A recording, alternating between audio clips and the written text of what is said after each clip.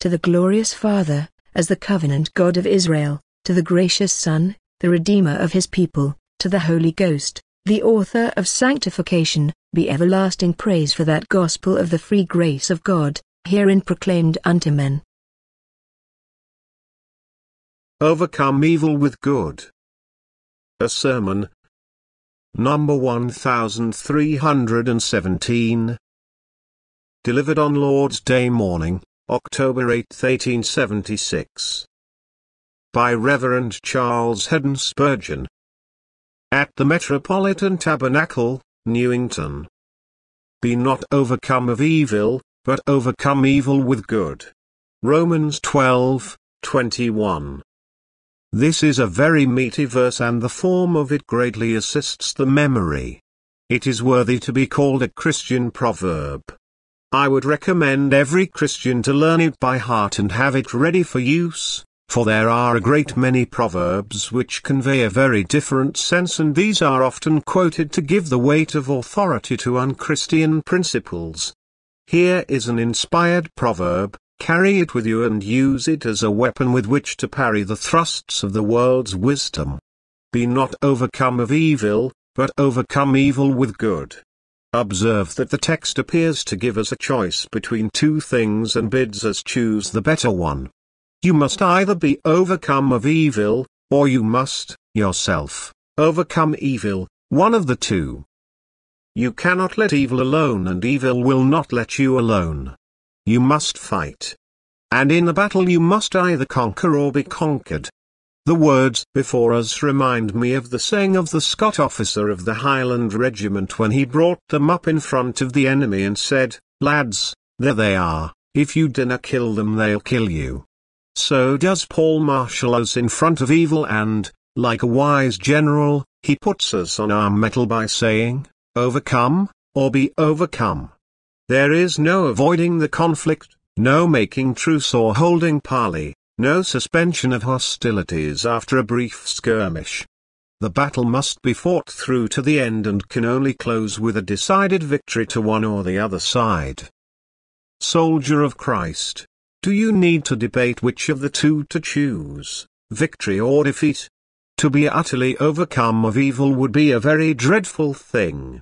I shall say but little about it, because I trust we shall, by divine grace, be upheld so as never to know by experience what it is to be overcome of evil. May we be more than conquerors through him that loved us.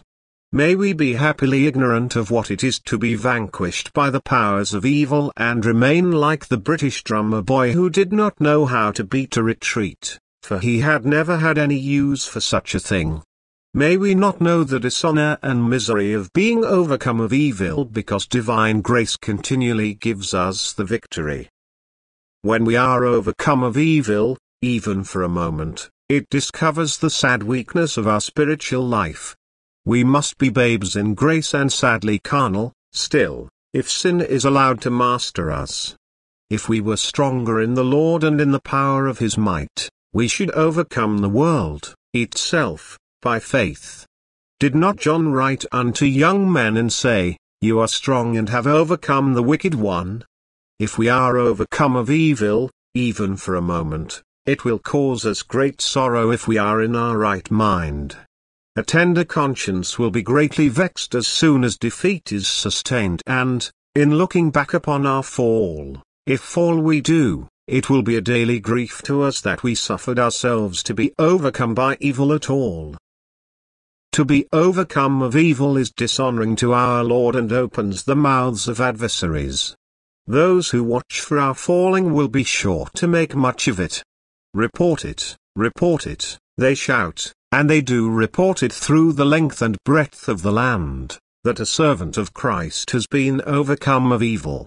And if to be overcome of evil were not occasional but were continuous, if it could be said of our whole life that we were overcome of evil, it would prove that we were none of Christ's, for he that is born of God overcomes the world.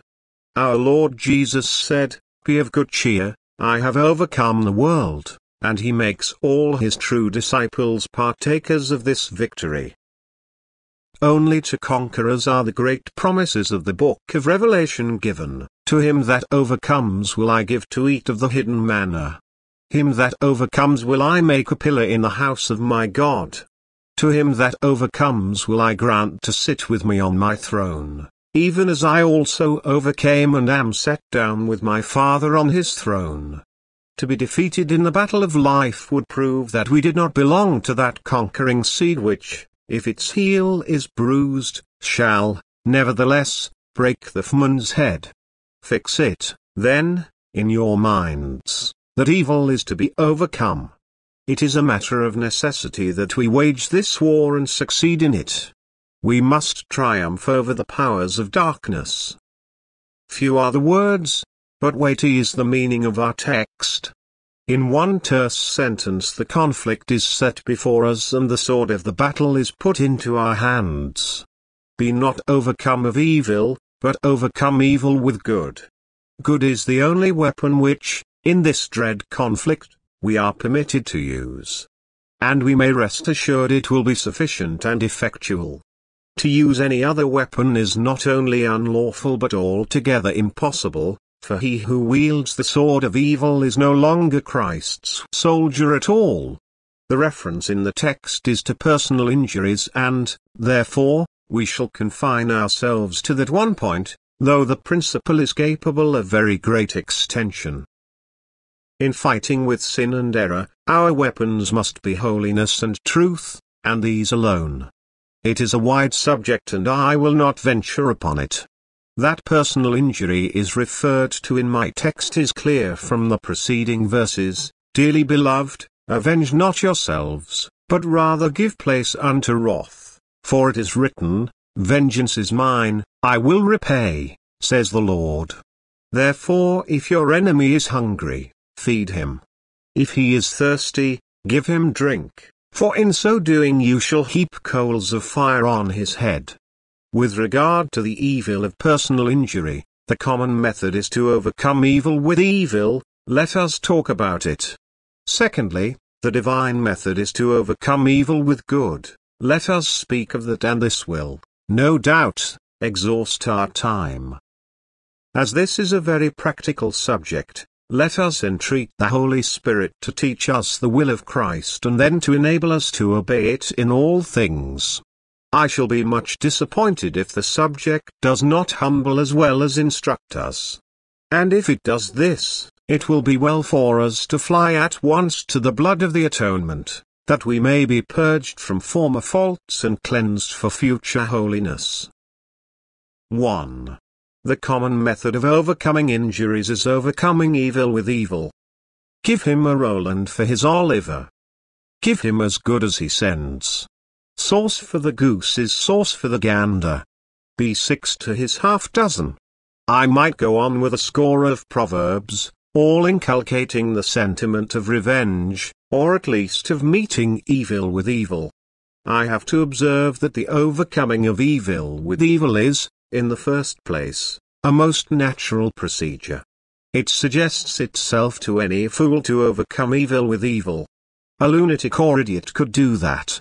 You need not train your children to do it. It will be suggested in their infancy and they will strike the floor upon which they fall, and beat the post against which they stumble, to punish it for their hurt.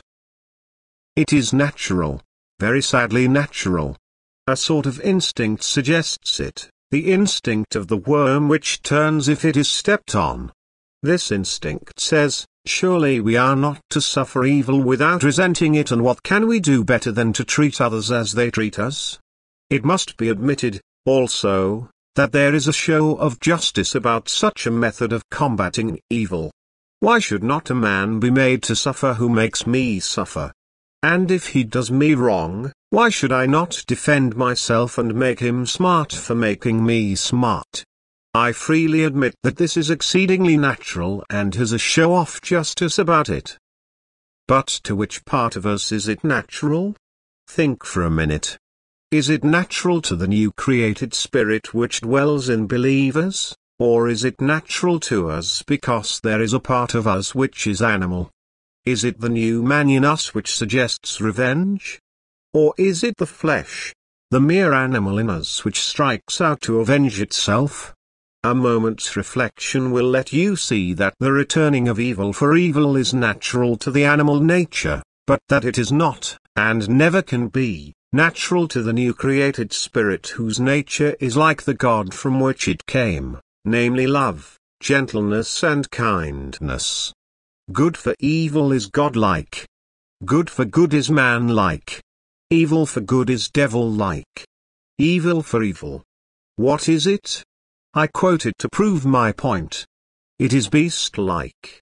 It is like the beast which kicks because it is kicked, gores because it is gored and bites because it is bitten. Surely we cannot allow the lower part of our triple nature to dictate to our heaven-born spirit. We cannot let the servant be the master. We will be natural, but the nature which we will follow shall be that which we received in our regeneration when we were made partakers of the divine nature and enabled to escape the corruptions of the world. That returning evil for evil looks like rough and ready justice, I have confessed, but then is any man prepared to follow out for himself and in his own case this rule of justice? Is he prepared to stand before God and receive evil for his evil? He shall have justice without mercy that shows no mercy. Is he willing to stand before God on the same terms as he would have the offending one stand before himself? No, our best and, indeed, our only hope must lie in the mercy of God who freely forgives offenses. We must look up to infinite love and entreat the Lord to have mercy upon us according to the multitude of his loving kindnesses and, therefore, we must render mercy to others. To recompense evil for evil is natural, but may God deliver us from the nature which makes it natural. It is just, no doubt, after a fashion, but from that sort of justice may our Redeemer rescue us. Again, it is admitted that the art of returning evil for evil is very, very easy. If, my dear friend, you make it a rule that nobody shall ever insult you without having to pay for it, nor treat you with disrespect without meeting his match, you need not pray to God, in the morning, to help you to carry out your resolve. There will be no need to wrestle in prayer that you may be graciously enabled to take vengeance on your adversaries and stand up for your rights. You can do that decidedly better by trusting to yourself than by looking to God. Indeed, you dare not look to God about it at all. The devil will help you, and between your own passion and the evil one, the thing may be very easily managed. There will be no reason for watchfulness. You need not be on your guard or keep yourself in check. On the contrary, you may give to the very worst part of your nature the greatest possible license and go ahead according to the rage of your passionate spirit. Prayer and humility of mind will, of course, be quite out of the question. Nor will there be any need for faith. You will not commit your case unto God and leave it there. You will fight your own battles, wipe off old scores as you go, and place your dependence on fierce speeches, on mighty fists, or on the law and the policeman. Christian graces will be too much in your way for you to think of them. Gentleness, meekness, forbearance, forgiveness, you will bid goodbye to these and cultivate the virtues of a savage or of a bulldog. All this is wonderfully easy, though it may be that before long it will turn out to be difficult. Now, I put it to Christians whether that which is so very easy to the very worst of men can ever be the right procedure for those who ought to be the best of men? If the divine plan of love is difficult and requires great grace to enable you to follow it, and I freely admit that it does, if it is very difficult to maintain it and will require much prayer, much watchfulness and much conquest of yourself, is it not, therefore, the more sure to be right? As for that which is so easy, let that be left to publicans and sinners. But as for you who have received more mercy of God than other men, should you not render more? You believe yourselves to be twice born, you have received a new and heavenly life, what do you do, more than others? Ought you not to show that there is more in you than in others by letting more come out of you than comes out of others? Much more is expected of us than of the unregenerate. Naturally and rightly, expectation runs high in reference to men who make such high professions, and if the professed Christian is no better in his daily conversation than the ungodly, depend upon it, he is no Christian at all. We possess a higher life and we are lifted to a nobler platform than the common sons of men, and, therefore, we must lead a nobler life and be guided by more sublime principles. Let the children of darkness meet evil with evil and carry on their wars and fights, their strifes and their envy, their malice and their revenge. But as for you, O believers, you are the children of the God of love, and love must be your life. You have been renewed in the spirit of your minds, and you must not be conformed to this world, but be transformed into the likeness of Christ, your Master. Evil for evil should be a principle detested by you, and such should be your loving spirit that it ought to be no longer easy to recompense evil with evil, but difficult, yes, impossible to bring you to do anything of the kind. Revenge and fury should be as alien to the spirit of a child of God as they would be to an angel before the throne of God. By many, to return evil for evil has been judged to be the more manly course. Years ago, if a gentleman imagined himself to be insulted, it was necessary, according to the code of honor then in vogue, for him either to shed the blood of the offending person, or at least to expose himself to the like peril of his life. Thank God that murderous custom is now almost entirely gone from the face of the earth. The spirit of Christianity has, by degrees, overcome this evil.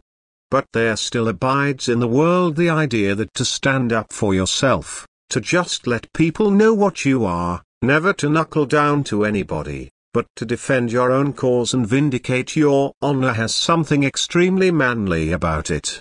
And to yield, to submit, to be patient, to be meek, to be gentle is considered to be unworthy of a man of spirit. They call it showing the white feather and being cowardly, though to my mind, he is the bravest man who can bear the most. Now, Christian, who is your model of a man? You do not hesitate for a second, I am sure. There is but one model of a Christian, and that is the man, Christ Jesus. Will you then remember that whatever is Christly is manly, and whatever you think to be manly which is not Christ-like, is really unmanly, as judged by the highest style of man? The Lord Jesus draws near to a Samaritan village, and they will not receive him, though he was always kind to Samaritans. Good John, gentle John, becomes highly indignant, and cries, Lord, will you that we command fire to come down from heaven and consume them? Jesus meekly answers, You know not what manner of spirit you are of, for the Son of Man is not come to destroy men's lives, but to save them. See him on another occasion. Your master has risen from his knees, with the bloody sweat still on his face, and Judas comes and betrays him. And they begin to handle him very roughly, and, therefore, being highly provoked, brave Peter draws out his sword. And just to flash it a little, he cuts off the ear of Malchus. Hear how gently Jesus says, Put up again your sword into his place, for all they that take the sword shall perish with the sword. And so he heals that ear at once. Was that manly, do you think? Was it manly to refuse to call fire from heaven and to touch and heal the wounded ear? To me it seems superlatively manly. And may such be my manliness and yours. Look at our Lord, again, before the high priest, when an officer of the court, incensed by his gentle answers, smites him on the cheek. What does Jesus say? Observe the difference between Christ and Paul. Paul says, God shall smite you, you white wall. Bravo, Paul. That is speaking up for yourself. We cannot blame you, for who are we to censure an apostle? But look at Paul's master and hear his words, "If I have spoken evil, bear witness of the evil, but if well, why do you smite me?" Is not the example of Jesus the more noble, the more godlike? No man, for a moment, can put the two side by side without feeling that the Lord's conduct is by far the more sublime. It is not for us to imitate the servant of Christ when Christ, himself, excels him. Here is victory when a man so overcomes himself that he replies to evil language with good and wise answers, not with fierce and reviling words. O Christians, look to Christ, your Lord, who all his life endured such contradiction of sinners against himself. Who, when he was reviled, reviled not again, but submitted himself to him that judges righteously. And who, even on the cruel tree, when he was mocked by those around him, had nothing to say but this, "Father, forgive them, for they know not what they do." O man of men, be you the criterion from now on of all the manliness at which we aim. And if others count the opposite to be manly, let them count it as they will, we are not of their mind. Dear friends, we are now bold to affirm concerning the old, easy, natural method of returning evil for evil that it does not succeed. Nobody ever overcame evil by confronting it with evil. Such a course increases the evil. When the great fire was blazing at London Bridge, it would have been a strange way of putting it out or keeping it under if our firemen had lit another fire close to it, or had pumped petroleum upon it. Yet I have known some try to overcome the evil of a passionate temper in a man by becoming passionate themselves, rolling up another tar barrel to his fire and so making it burn more furiously than ever. That is not conquering evil, nor is evil ever to be so conquered till water drowns the sea. A soft answer turns away wrath, but anger excites more anger and more sin. Behold how great a matter a little fire kindles, when it comes to be heaped up with fuel and blown upon by furious winds.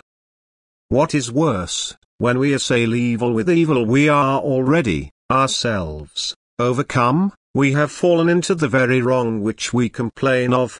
As long as we can be calm and quiet, we are victorious. But our breaking loose into an ill temper is our own defeat, and being overcome, how can we overcome others? Brothers and sisters, the desire to return evil for evil does not succeed because it injures us much more than it injures the person whom we seek to overcome. It has been said that the worst peace is better than the best war, and I believe almost anything is better than becoming angry. Scarcely any injury which we can ever sustain will so injure us as the injury which must arise to us from becoming angry and revengeful. Our enemies are not worth putting ourselves out about, after all. And 10 minutes of a palpitating heart and of a disturbed circulation causes us greater real damage in body than an enemy could inflict in 7 years. 10 minutes of a fiery deluge overflowing the whole soul is a serious catastrophe. 10 minutes in which you could not look Jesus in the face, 10 minutes in which you would be ashamed to think of the Master's being near, 10 minutes of broken fellowship. Why, this is a very serious self-torture. Let us not suffer it to please our foes. Alas, I have known professors keep up this wrath for days and weeks. How it must hurt a man to have his soul broiling all that time. To have his heart roasting in the fire of wrath. I feel it to be too painful to bear, even for a brief season. It is bad for us in every sense. It hurts the mind permanently. Evil for evil is a sharp-edged tool which cuts the man who uses it, a kind of cannon which is most dangerous to those who fire it, both in its discharge and in its recoil. If you wished to destroy your enemy, it would be wise to make him a present of this dangerous gun and allow him to have the entire monopoly of it.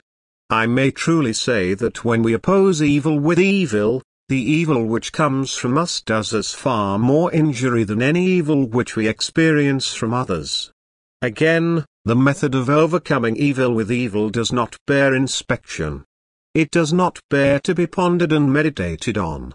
Let any renewed man sit down for a minute, after he has fallen into this practice, and ask himself as a Christian, how he feels about it. He has usurped the place of God, for vengeance belongs only to the judge of all the earth. How does he feel while acting as an usurper?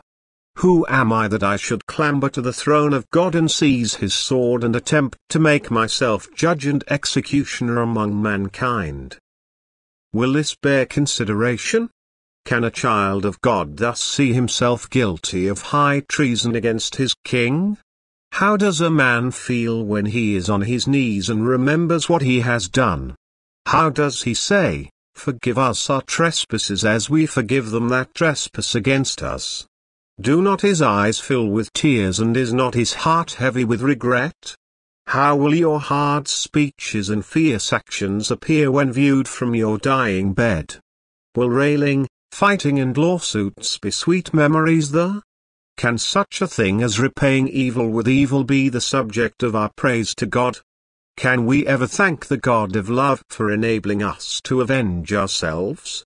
If we cannot pray about it, or praise about it, let us let it alone. Is there anything about it which we could whisper in the ear of Christ? Is there anything in it that will help us to nearer fellowship with Him? Is there anything in anger and wrath which will prepare us for the business of earth or for the bliss of heaven?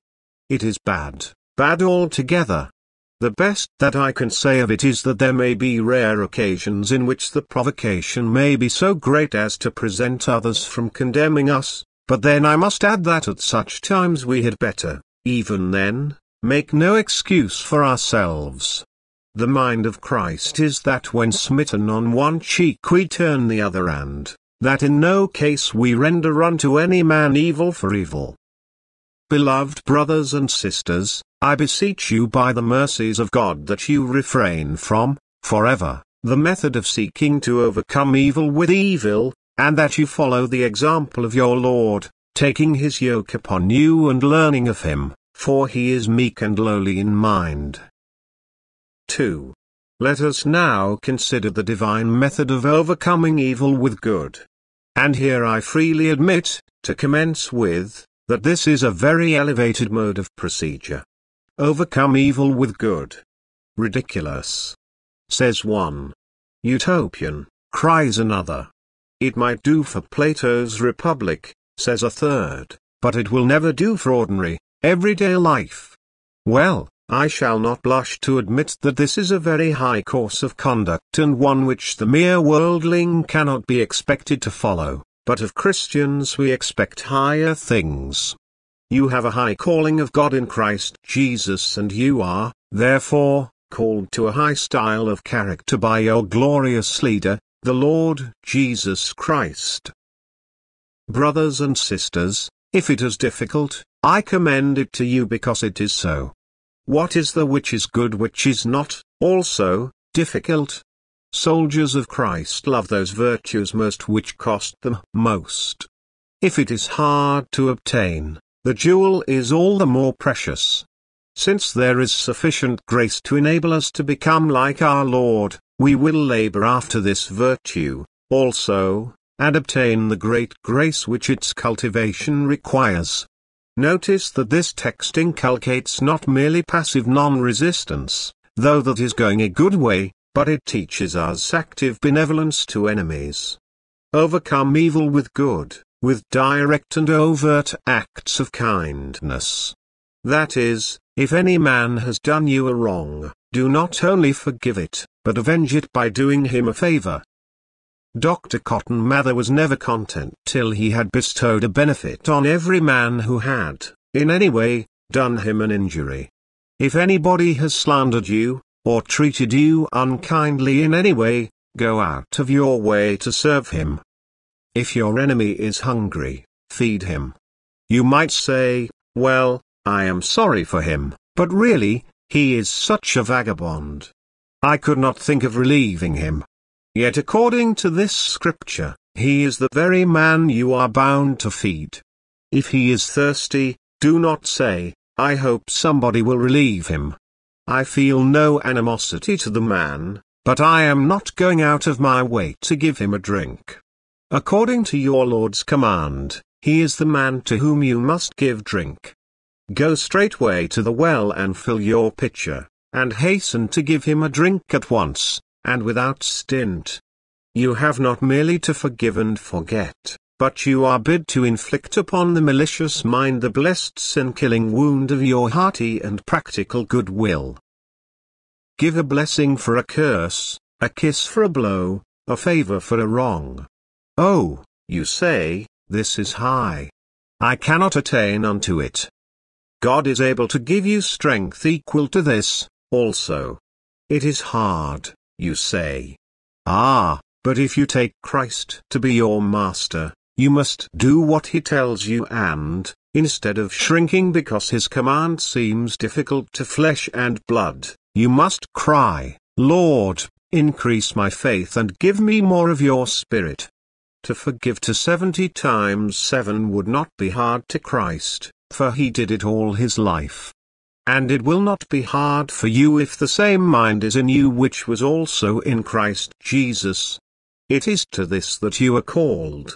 It is a sublime temper, and it is exceedingly difficult and needs divine grace, needs watchfulness, needs living near to God.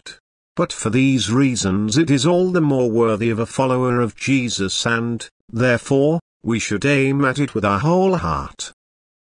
The benefit of the method of returning good for evil is that it preserves the man from evil. If evil assails you and you only fight it with good, it cannot hurt you, you are invulnerable. If any man curses you and you answer him with a blessing, it is clear that the curse has not hurt you. It has not made you full of curses, or else one would come out of you. If a man has slandered you, but you never return him a reproachful word, he has not hurt your real character, the dirt which he has thrown has missed you, for you have none to throw back upon him. If, when much provoked, your temper still remains calm and quiet, the provocation has not touched you, the arrow has passed harmlessly by. The very thing your enemy wants is to make you descend to his level of anger and malice, but, as long as having much provocation you remain unprovoked, you vanquish him. Believe me, you are provoking your adversary terribly if you are quite calm, yourself. You are disappointing him, he cannot insert his poisoned darts, for you are clad in armor of proof. He tries to injure you, but he cannot. He fails to make you sin, and so he misses his mark. Do you not see what a wonderful armor it is? If God preserve you, so that you have nothing but good wishes and goodwill towards the man who hates you and seeks your ruin, then you are a conqueror, indeed. While this conduct protects you, it is the very best weapon of offense against the opposer. William Ladd had a farm in one of the states of America, and his neighbor, Pulsifer, was a great trouble to him, for he kept a breed of gaunt, long-legged sheep, as active as spaniels, which would spring over almost any sort of fence. These sheep were very fond of a fine field of grain belonging to Mr. Ladd, and were in it continually.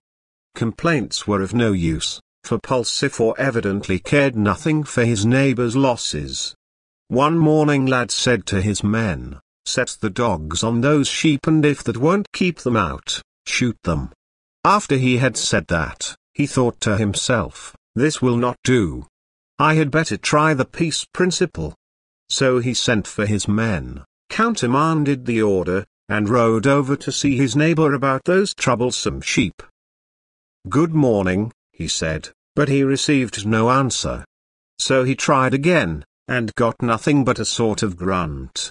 "Neighbor," he said, "I have come to see you about those sheep." "Yes," Pulsifer replied, "I know. You are a pretty neighbor to tell your men to kill my sheep. You, a rich man, too, and going to shoot a poor man's sheep." Then followed some very strong language, but Ladd replied, "I was wrong, neighbor, and I am sorry for it. think no more about it. But, neighbor, we may as well agree. It seems I have got to keep your sheep and it won't do to let them eat all that grain, so I came over to say that I will take them into my homestead pasture and I will keep them all season. And if any is missing you shall have the pick of mine.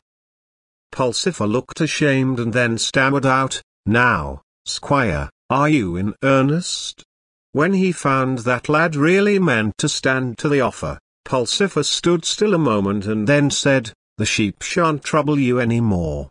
When you talk about shooting I can shoot as well as you. And when you speak in that kind and neighborly way, I can be kind too." The sheep never trespassed into lad's lot again. That is the way to kill a bad spirit. That is overcoming evil with good.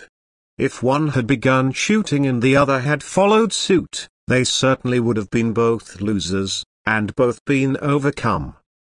But when the offended one made kindness his only return, the battle was over. I remember, years ago, though I only quote it, not for my own praise, but as an illustration, a certain person, a very good man, too, did not admire a course of action that I felt bound to take. He was very angry and called upon me to express his objections. At last he said, "If you do that I shall expose you in a pamphlet."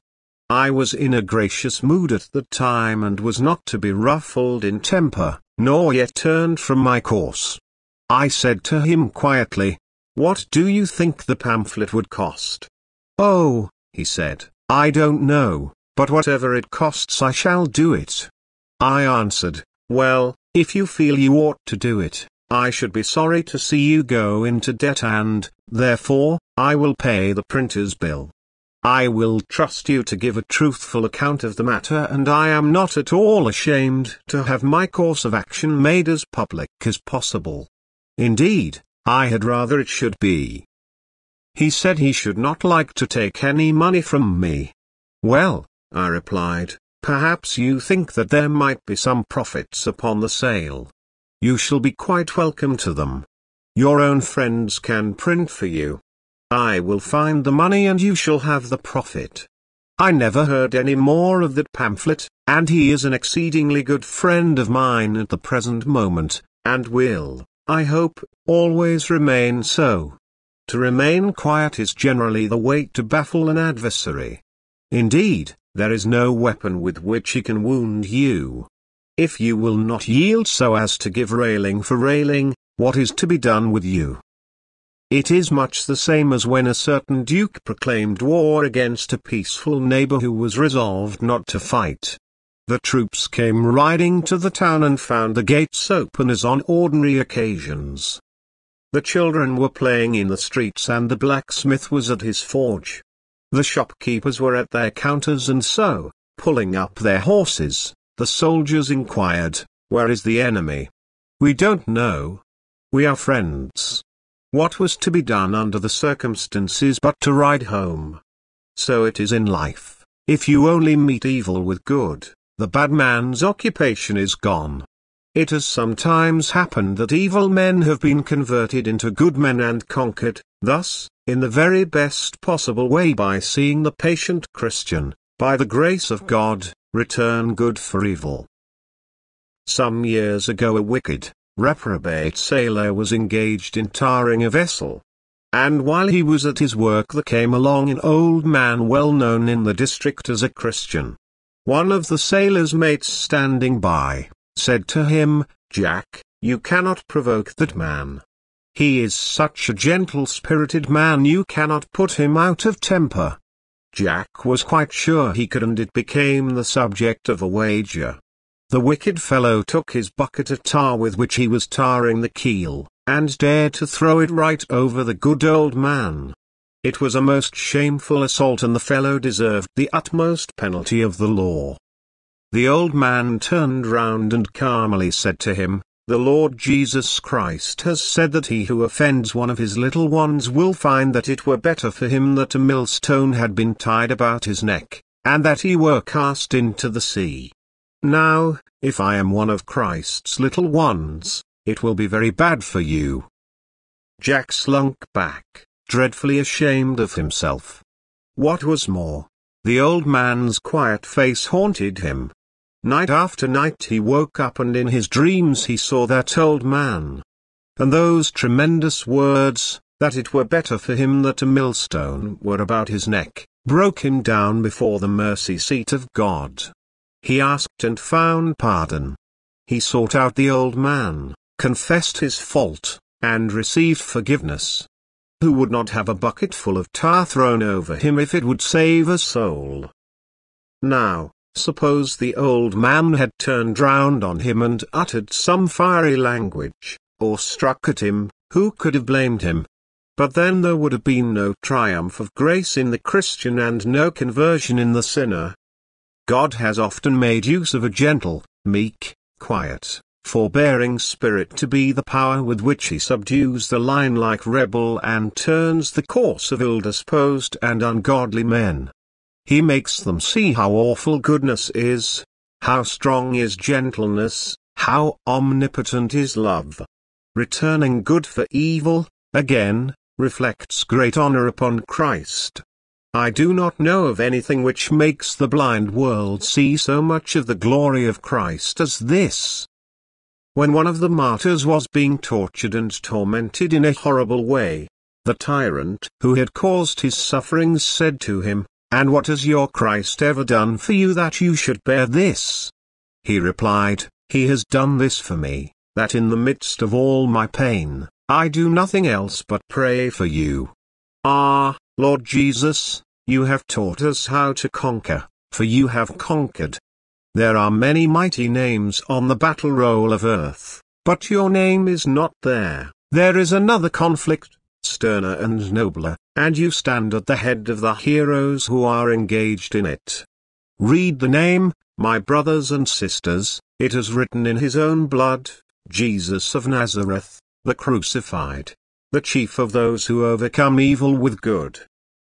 Who among you will say, write down my name, sir, beneath my Lord the Lamb, for in that battle I would have a share, and on those lines I would fight the foe. Remember you must do it or you cannot be like he, and if you are not like he, you have not his spirit, and, if any man has not the Spirit of Christ, he is none of his. I will not explain how this principle can be carried into other things, for there is no time, but I will close by noticing that everything that is admirable may be said of this method of overcoming evil with good. It is so noble. It is so becoming one whom God has lifted up to be his child, that I commend it to every person of sanctified feeling. A Christian man is the noblest work of God, and one of the noblest features of a Christian is his readiness to forgive and the cheerfulness with which he seeks to recompense good for evil. The Emperor Adrian, before he reached the throne, had been grievously insulted. When he had attained the imperial purple he met the man who had insulted him. The guilty person was, of course, dreadfully afraid of his mighty foe. He knew that it only needed a wish from the emperor and his life would be taken away. Adrian cried out, "Approach. You have nothing to fear. I am an emperor." Did this heathen feel that his dignity lifted him above the meanness of revenge? Then, my brothers and sisters, let those whom Christ has made kings unto God scorn to render evil for evil. Let us say, I am a Christian, and my resentments are over. What can I do to serve you? I could have fought you to the death before, but now I am dead, myself, and born again. And having commenced a new life, behold, Christ has made all things new. My animosities are buried in his tomb. My revenges are lost in the abyss into which he has cast my sins. And now, as a new man in Christ Jesus, my life shall be love, for he has said, love your enemies, bless them that curse you, do good to them that hate you, and pray for them which despitefully use you and persecute you, that you may be the children of your Father which is in heaven, for he makes his sun to rise upon the evil and on the good. good for evil is nobly congruous with the spirit of the gospel. Were we not saved because the Lord rendered to us good for evil? The spirit of the law is, an eye for an eye, a tooth for a tooth, but the spirit of the gospel is, freely I forgive you, your many iniquities and vast transgressions are all blotted out for Christ's name's sake, therefore be pitiful towards others. Forgiveness is one fruit of the gospel, and doing good in return for evil is another. Should not the spirit of every Christian be one of unconquerable love? For by unconquerable love he is saved. And, beloved, this spirit of forgiveness is the Spirit of God, and he that has it becomes like God. If you would rise to the highest style of being, rise to the condition of a being who can be injured and yet forgive. To be just is something. Scarcely for a righteous man would one die. But to be merciful and kind is much more, since for a good man some would even dare to die. Such is the enthusiasm which a loving spirit will kindle. Rise above mere righteousness into the divine atmosphere of love. And whether men love you or not is a small matter. Whether you conquer them or not is also a little matter. But that you should conquer evil, that you should be victorious over sin, that you should receive from your Lord, at the last, the well done, good and faithful servant, and that you should be like God in your nature, this is of the utmost importance to you, for this is heaven. Heaven is to have self dethroned. Heaven is to be purged of all anger, to be delivered from all pride. Heaven is, in fact, to be God-like. May we be made so through Jesus Christ our Saviour, by the work of His Holy Spirit. Amen. Portion of Scripture read before sermon, Romans 12. Hymns from our OWN Hymn Book, 175, 706, 262, 262, 262, 262, 262,